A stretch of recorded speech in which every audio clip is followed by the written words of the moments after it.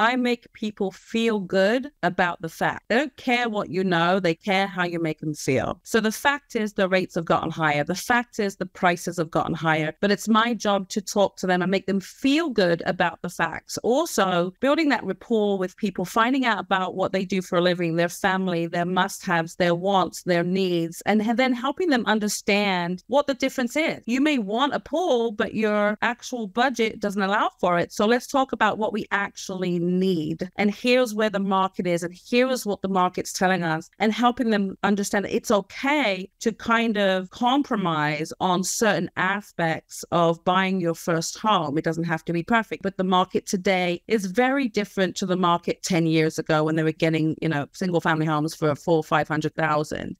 So it's helping them feel good about the facts. And the number one way to do that is asking questions. They don't ask enough questions. They do a lot of telling and they don't do a lot of listening.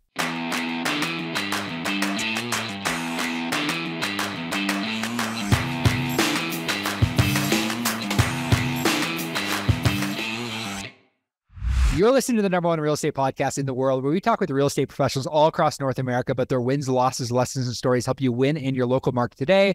My name is Cody from Sheridan Street. I'm joined with Vikram Deal of the Real Estate Sales Academy. Vikram, how you doing? You're in Panama City, which is for a day. You're in a hotel right now, is from what I understand. Why Panama City? Where are you? What are you doing? Well, give me. So our conscious listening's already off with your lack of listening to yourself, Cody. I'm just gonna throw you out there. Yeah, but no, I'm saying you're in Panama City. Where are you staying? Oh, you want my exact hotel? I want your address, my friend. I saw a nice little photo on Instagram of a pool, and it looks really nice. Ortiz Hotel Spa and Casino. It is okay. I-56 E57, which doesn't make any sense that it's two streets. Oberio, Ciudad de Panama. Here you go. Okay. It's just waiting for you, Cody. It's right underneath. So, but by the time this podcast is live, by the time this look at us. Okay, there you go. Looking for you. Look, time this podcast is live, you'll probably be back in Medellin. So, I feel confident giving people your address today, because by the time that I don't anticipate you'll be there. By the time I'm hoping they let me back in the country. So, quick story: I'm leaving, and my friend's fiance is my attorney. So she's like taking care of everything. Everything's going well. Hey, we need this stuff, notarized from the U.S. Okay, fine. Find a service. Found a service. Okay, great. Here's my credit card number. Well, let's wait till tomorrow because it won't let me do it for some reason. I'm like, that's weird. Like some weird notification popped up. So the next day she calls me, whoever she's dealing with. And they're like, he needs to leave by Friday because his visa, like his stamps expired. So I don't technically have an extension to go back into Colombia. So I'm standing there with the lady this morning, and she, the immigration lady, and she's like, you don't have an extension. I'm like, no, there's one in the system. And she's like, I don't know what you're saying. I'm like, I don't know what you're saying. She's like, I don't know what you're saying. I'm like, I don't know what you're saying. I don't know what you're saying. I don't know what. And then her supervisor comes up and I'm like, oh, fuck. I'm literally going to be told to leave the country right now. And I called my friend up and I was like, hey, Jessica, can you talk to the lady? She's like, yeah, no problem. So I give the phone to the lady. She's like, what do you want me to do with the phone? I'm like, just, can you talk to her? And she's like, about what? I'm like, the extension. Bro, it was such a disaster. Like I just paid $20 to get a paper boarding pass on Wingo, because I didn't want to miss any of the meetings today. So I paid for this, it's worse than Spirit in sense. It was $20 for a paper boarding pass. I was like, yeah, I don't understand why you didn't know you were in the country too long. Wasn't going to ask, but. Because they were working on my visa. They were working on my visa. So everything was it was sent in 2.5 months ago. So I didn't know that I needed to leave after 90 days. Otherwise I was in jeopardy. So I just thought they're taking care of it. And I'm not a professional immigration officer. So when they have all of my documents and they tell me that everything's good and I see her 3 times a week, then I just assume everything's good. So that's why you're in Panama. That's why you went to Panama. That's why you're sitting there in a hotel. That's a very exciting. My box. In your boxes. It's a very exciting story, Vikram. It's a very exciting story. I'm glad that you're safe. I'm glad you're safe. Fuck you, Vikram. You know what? No more story time for you, Cody. We have a very, very great. We have a special guest who was bantering with us in the green room, and I was sitting there thinking to myself, I'm like, this is going to be a fun podcast, considering the fact that I never know what Vikram's going to say on a podcast. I'm always very concerned by what you're going to say, but I've just gotten over the fact that I just never know what you're going to say. It is what it is. Someone's going to have a little bit more personality than just asking tactical questions. Like, you ask the smart questions, I keep people entertained. It's a good combo. It's a great combo. But we have Tulane with us, and why don't you give us kind of a 30-second Spark Notes version? Spark Notes is Cold Notes, right? In the US, Cold Notes is your thing. Spark Notes in Canada, I don't know. Cliff Notes, whatever you want to call that. Why don't you give us a high-level overview in 30 seconds on how the heck you got into real estate and what you're doing in the San Diego market? Well, first of all, I have always loved real estate. I've always loved the idea of taking something, a diamond in the rough, and updating it. And I got a little bit into flipping houses, but that was way, way back. I was a dance teacher. I owned dance studios at the time, was traveling the world. I actually went to Colombia. I've been to different places in competing. So it was just kind of like a side hobby, like an interest that I had, so to speak. I didn't actually get into real estate until 2021, November 21. So this is my 18th month in real estate. And everybody's telling me, oh my gosh, you're doing that many transactions, and I'm not understanding what the norm is. And apparently I'm doing pretty good. So here I am, and I'm loving it. This is the best career I've ever had. Let's dive right into that. Like, how many transactions are you doing as a single agent on a team right now? Because I know a lot of agents currently that last year they did decent last year.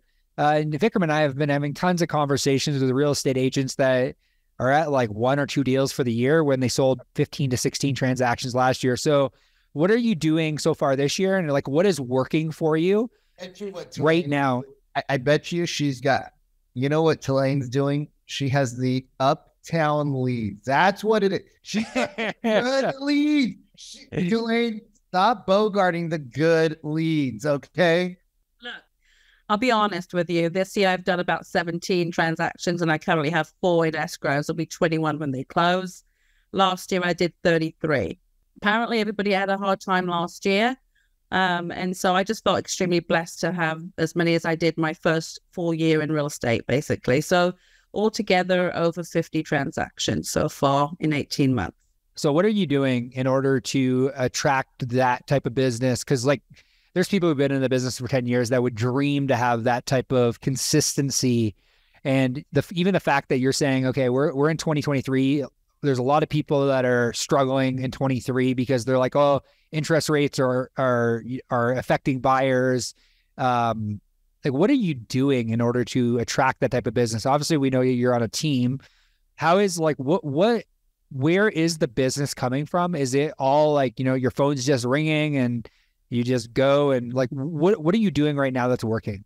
No, given the fact that I'm a new agent, I don't have a huge, database to call from of past clients that are calling me back, right? So I'm on a team, and that's why I chose a team. And my team, the brand Realtor, Carlsbad, they're amazing. They have great systems, and we do get given a team leads. We're on a specific programs that provide those leads, referral partners, and they get a percentage. And then obviously, we keep the rest. So I'd say about 70% of my transactions have been team leads. But my conversion rate is, I think, about 40-50% conversion rate of what I get. So I do take a little bit of humble pride in the fact that I can convert. Go ahead. Can we talk a little bit about when you say conversion rate's 45, because I don't know what we're basing it on. Is it based off of conversations you've had with people, or is it based off of sit down face-to-face appointment? So if I sit down with conversion means they went in escrow. So out of every 10 leads, I probably probably close 5, 4 or 5. Okay, I just want to make sure we understand this because this plays a huge impact. So if you get 10 names and numbers and emails on a piece of paper, you're going to put 5 of those names and numbers into a deal. Well, no, they're not on a piece of paper. They come from a referral partner. So these are vetted leads. So these are definitely people. This is a Zillow program, right? Let's just take Zillow as one of the referral partners. Flex teams, they're all over the United States, especially in California.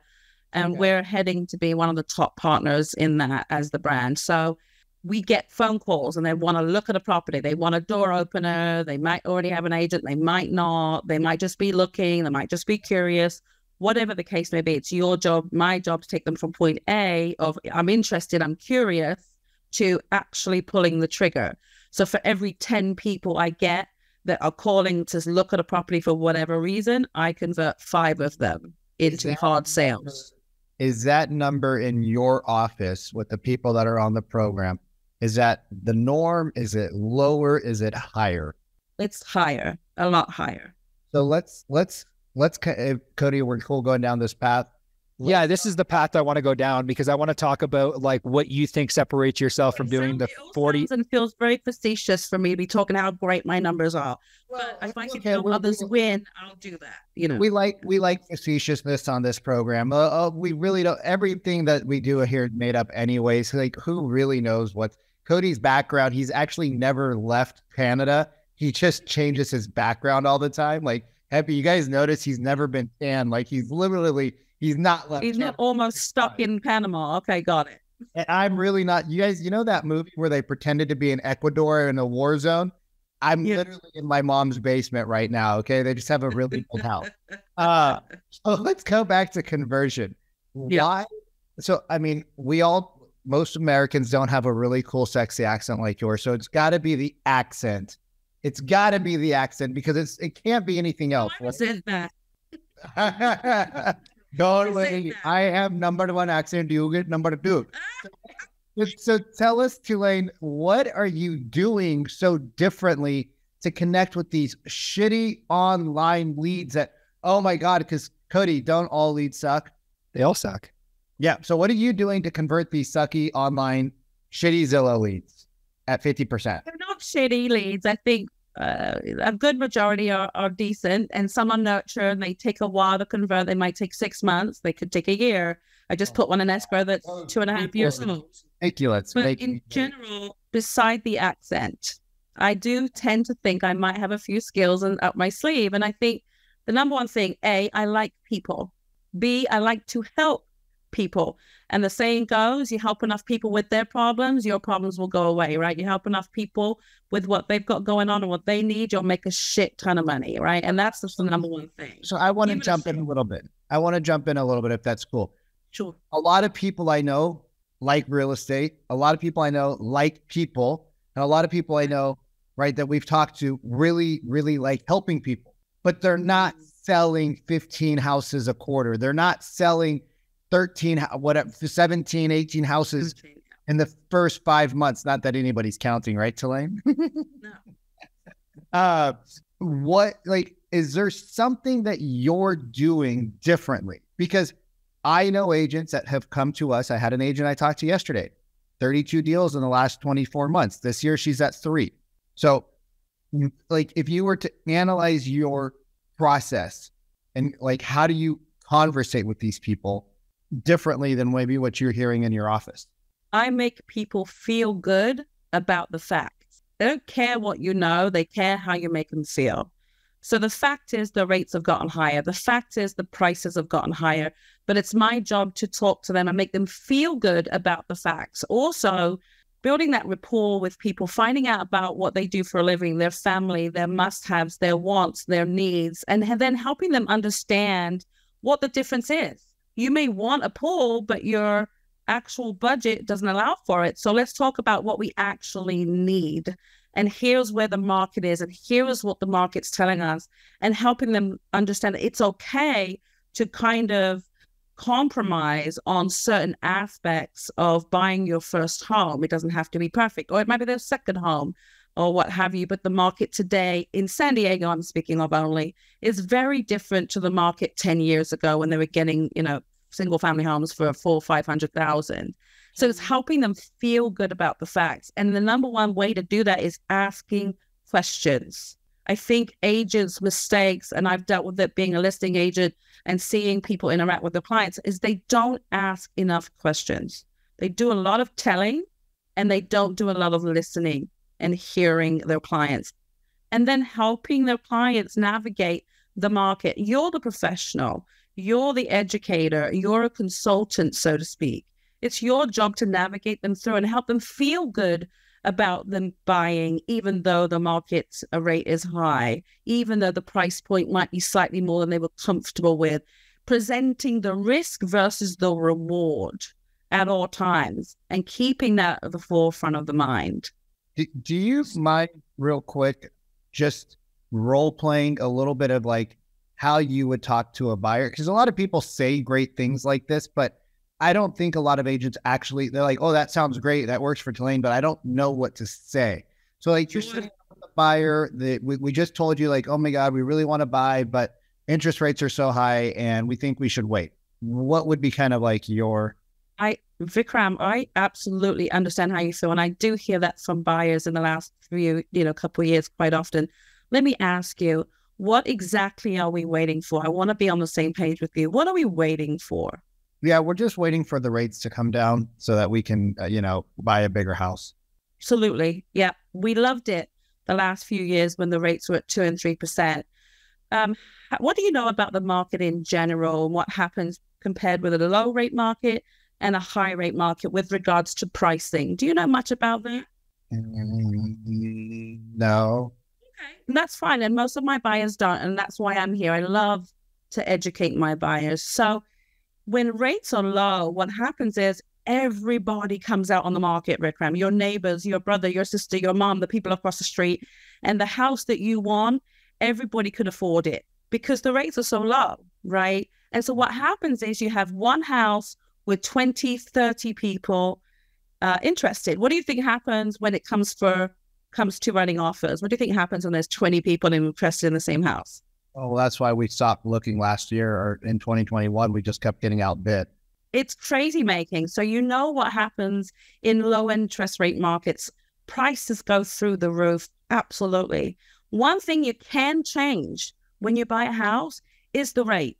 Rates go up and they go down. And when they go down, you get to refinance. But you're never going to get to redo the price you paid. Does that make sense, Vikram? Sure. So if you're asking my opinion, and hopefully you're okay with me sharing with you, I feel it's 100% better to buy in a high interest rate market because there's way less competition for the same property. Now, inventory in San Diego, do you know anything about the inventory here in San Diego? Super low. It's super low. So that means there are still a ton of buyers out, even when the interest rates are high. The minute, Vikram, let's say we wait 6 months and the rates go down, the minute that happens, we're going to double the amount of buyers. Pretty sure you can, attest to that, right? You've been there, done that. Yeah, that makes so sense. We're going to be double competing at that point. So what I really want to know from you and your wife, Vikram, what are you comfortable with? What does the monthly payment need to look like? And then it's my job to find what you're looking for in a home within the price range you're comfortable with. So it doesn't matter what the market's doing. If we're comfortable right now with what the payment is and we're happy with the house, that's really all that matters. Am I right, Vikram? That's great. That's great. That was great. Good job. Thank you. Thank you. So walk. Yeah, no, that was great. And it's very clear to me that you guys probably do, like with your team, you guys probably do role plays. Like, what are you like, I'm guessing that didn't come naturally. I'm guessing that you being able to go through, that sounds very scripted to me in the sense of like, you've practiced that before. What does your practice look like with your team? So it looks exactly like that. And I train them 3 days a week: scripts and role play, objection handling, initial calls, kitchen conversation, driveway conversation, all the conversations that happen on the appointment and in between appointments and on every consecutive appointment. So that's at least 3 days per week. And I run that training. I run all 3 trainings. And that's exactly what it looks like. We throw out an objection and we role play. What would you say is the value for an agent who is struggling to go and look for a good team? Not like the teams that, look good on paper or they sound great, but an actual solid team that is going to be able to weather this storm. What would be like 1, 2, maybe 3 things that you would recommend to an agent, even if they've been in the industry for 5 or 7 years, they're just not where they want to be? Absolutely. The number one thing is, I believe, the education, the training that a team provides. So number one, you're looking to join a team, make sure they have training and education for you on a weekly, but multiple times per week basis. Would there be any specific type of training that they should look for? Because there's a lot of teams that do a lot of training, but their agents still go nowhere. Yeah, 100%. I think it needs to be where they are really client focused and they're talking a lot about objection handling and client handling. That's number one. Number 2 would be the market. You yourself as a professional understanding what's happening in the market and being able to reframe it. And again, help the client feel good about what's happening in the market. So market training is also very important. And a team that has a growth mindset. So they're open to taking on a new agent and grooming them all the way, or taking on an already existing agent who's moldable and coachable and honeable, and enable them to grow too. So it's really important to make sure that you're with a team that understands the need for those trainings, because our market is always changing. I don't care how long you've been in real estate. There's always something changing and moving. And if your team is not keeping in touch with that and providing that kind of training for you, it's going to be harder. So it sounds like you have a lot of industry knowledge in such a short amount of time. I'm curious to know, where are you tracking these trends? Where are you getting your information? And what would you recommend to an agent or potentially a team that wants to track the market more closely? Where should they be looking? I get a hodgepodge, to be quite honest with you, of tons of different emails. Being an agent, we always get, this is happening in the market, Tom Ferry, all the big names in real estate. I read all of them. And still, as an agent, I know what city I'm in. I know what areas I'm serving. I have to still filter through all that information. A lot of it's hype, right? A lot of it's fear mongering. And so like when rates started to go up, it was like, oh, the sky is falling. We're going to have a big crash, and it didn't happen. We had a lull, we had a slow, but we didn't have a crash. And some people had a slow. Tulane did not have a slow. Other people who decided to participate in the hype, they slowed down. And that's the other training mindset, because you're going to buy their story or they're going to buy yours. I am for damn sure I'm not buying anybody's story. They're going to buy mine. I don't care what the internet's saying. I don't care what the supposed market experts are saying about the real estate. I know 1,000% it's a fantastic time to buy. In fact, I sold more homes in November and December in the month than I did prior months. So I don't understand when people are telling me it's slow, because there's opportunity even in that, So yeah, it's a hodgepodge of a ton of different articles I might read, things that come into my email, things I see online. Again, though, my job as an agent is to filter through all of that and apply it to what's happening in my market. So I'm keeping updated with the statistics of how many houses are on market, how long they're staying on the market, to kind of get a pulse for myself. You've got to do your own digging. You've got to do your own educating in that regard. So, like new agents or agents in general, right? Entrepreneurs in general, especially ones that work the kind of ways that we as real estate agents work, where you're often working later at night with clients, but the daytime you're kind of taking care of business at hand. How much time should a typical agent spend on role playing a day by themselves? And how much time should an agent spend on educating themselves about the market, right? So that you can, like the way that I think about it, if you go to a nice restaurant right? You're talking 50, 70, 80, $100 plus steaks.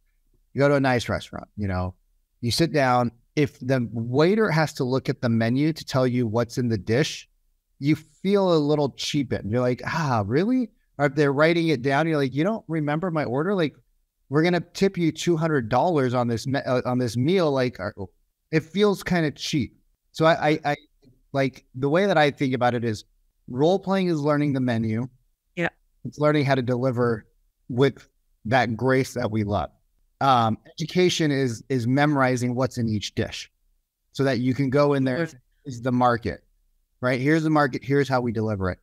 How much? That's a great analogy.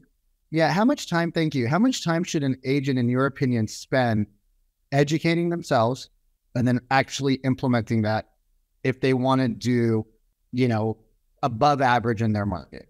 I'll be honest. So I'll tell you two things. Number one, doing 4 or 5 transactions a month, I'm seeing firsthand what the market's doing. Sometimes I don't want to read the friggin' articles and the bullshit, you know, the media, sensational media, because it's irrelevant to me. I'm untouchable. It's what I'm doing is what the market's saying.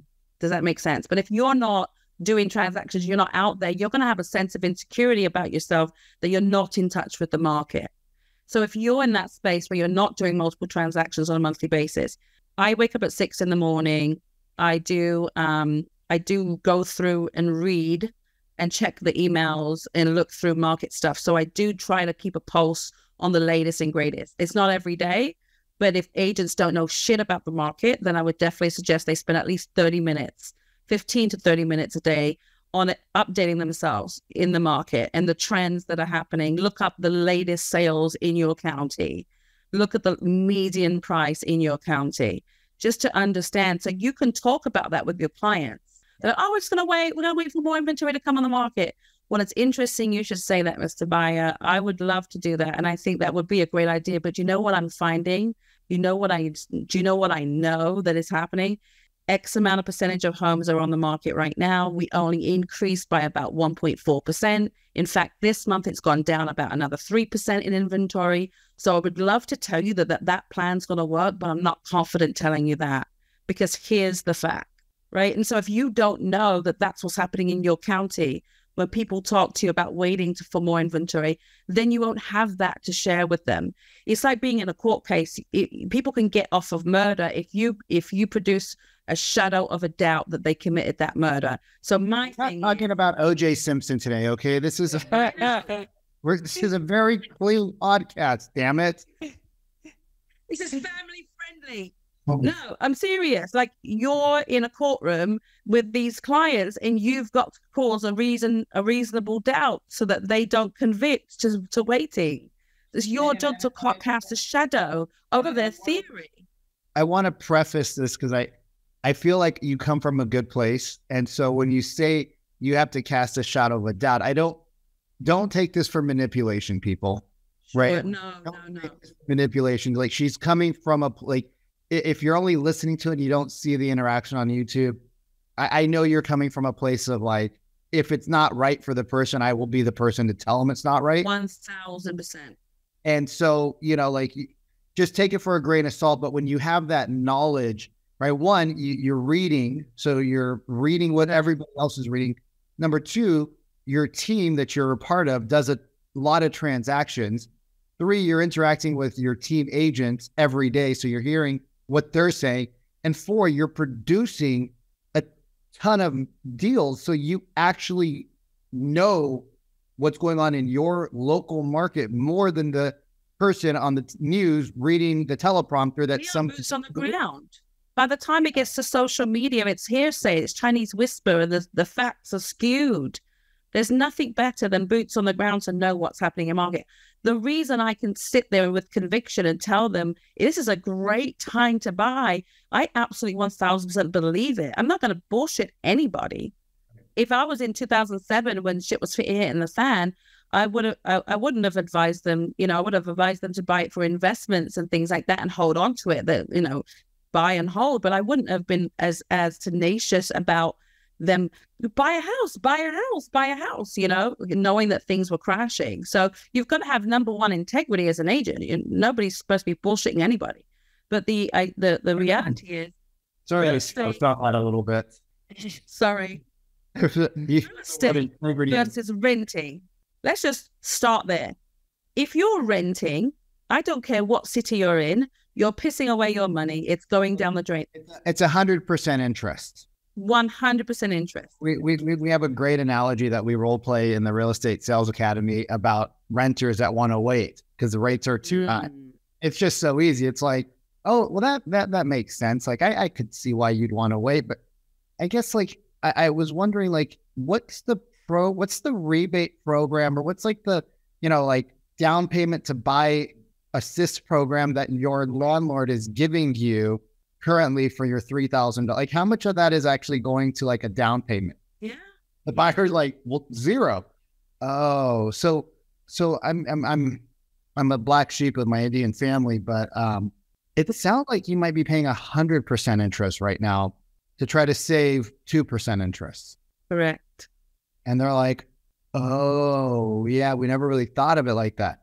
Would you be opposed to us sitting down? Like, would you find it helpful if we sat down for a couple minutes to go over like the 3 most important things I tell all of my top clients about buying or not buying in today's market? Would you find that helpful?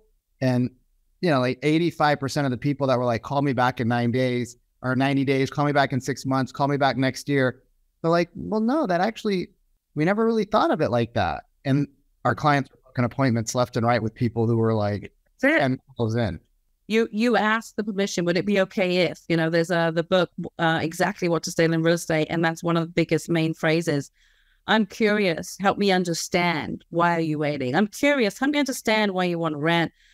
Is it okay if I share this with you? Or has anybody really sat and explained to you the buying process versus renting? I would love to do that. Would that be okay? Instead of, I think, regurgitating and vomiting facts on the client, what you just did there was asked questions and the person said back to you. So you now have an idea of what's in their head and what they do and don't know. And I'm telling you, most people don't know much about real estate, even if they've bought before. The market has changed. Even if they bought 5, even if they bought 5 houses, they're spread out over so many.